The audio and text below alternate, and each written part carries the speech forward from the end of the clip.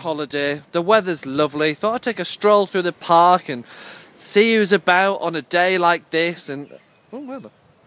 Hello, Lee. Hello, Richard. What are you doing? Well, did you know? Normally, when I start work, I'd normally like to take Fido, my dog, for a quick walk around the park. Well, I hope you're abiding by the park rules, Richard, and you've got, things in place if Fido has a little number 2 or a number 1. I certainly do, Lee. I've got me bags just in case I need to clear up after him, and of course, me famous pooper scooper as well, just in case he has a number 2. Yeah, Richard, how big's your dog? Well, you never know how much they're going to produce when they do a number 2, Lee. Well, I also hope, Richard, that you're keeping Fido on a lead. I wouldn't take Fido anywhere without putting him on a lead. I'm just going to put him on now.